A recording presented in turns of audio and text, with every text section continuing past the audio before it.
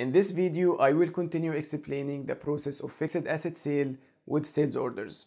In the last video, I explained the two available solutions on SAP S4HANA, and you have to watch the last video before you continue watching this one.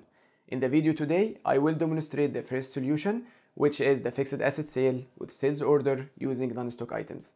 I will start by showing you the material master data that we are going to use in the demo today. For this, I will go to the transaction MM03, and this is the material 1963, enter.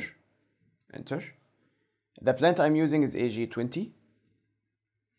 And here, if I go to information on material, we can see the material type here. So the industry sector is M and the material type is NLAG, non-stock material.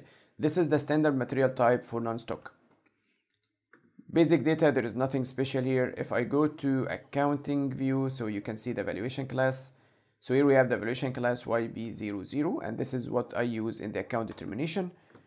And then in accounting 2, we don't have anything.